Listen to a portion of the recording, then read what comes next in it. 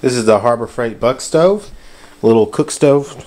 It cost $143 with the discount, 25% discount.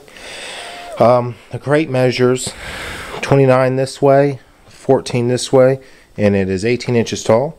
I'm going to take apart the wooden crate and put it together. Shipping was only $6.99.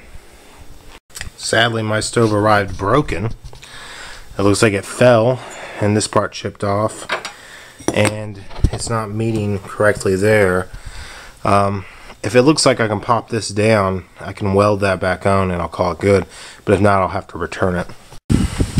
So I got it clamped back together here so that edge is no longer raised. So I'm going to grind that and do a little weld there and grind it smooth.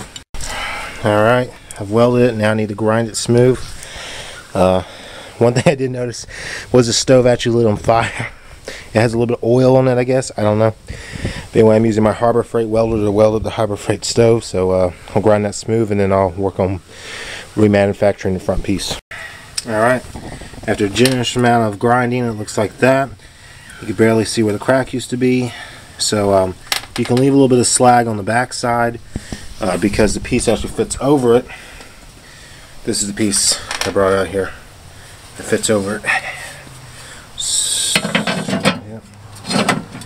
So that fits perfectly.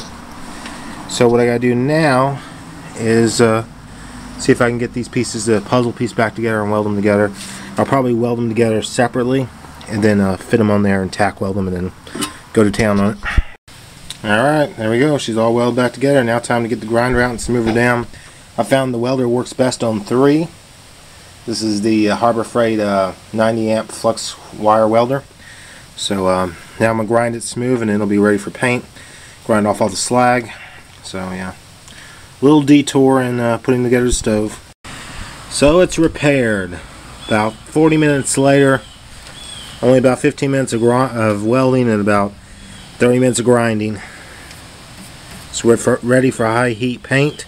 Luckily the piece covers this, so will be very you can't really tell. You'll just think it's a scratch or something. Alright. Here it is all put together. I didn't do a step-by-step video because all you need is a screwdriver and a pair of channel locks. One screw holds on each leg on, and this metal piece is held on by 2 screws. It jets out, and the flume dampers hold on by 2 screws. It's very easy to install. I'd like to show you some of the features I like, which is this.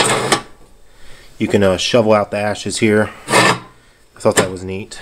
The handle you don't actually keep on it. You keep on that little leg. There's a little thing.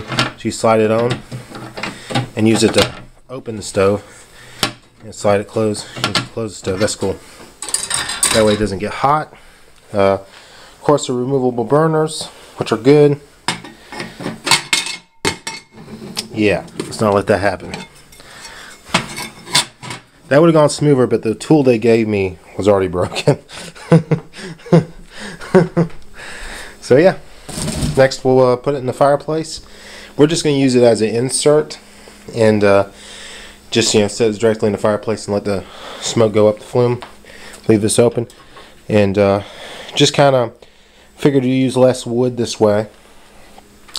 But I'll give you a review after this. A lot of you guys are like, why didn't you return it? Why did you weld it back together? Well, I just didn't want to have to deal with shipping things back and all that crap. And I was just like, yeah, I'll just weld it back together. So I looked over the instructions and it actually says it's a Vogelzang. I think it's German for buck stove. Whatever. So yeah, I thought it was a knockoff that Harbor Freight was selling, but it's actually a name brand stove. I take the top burner off and it helps it get hotter, gets more oxygen. Anyway, so I just want to update that. Has no imprints on the side, just has like a little picture of wood burning. It's neat. I'm going to get some high heat paint for that where I welded it. Works good.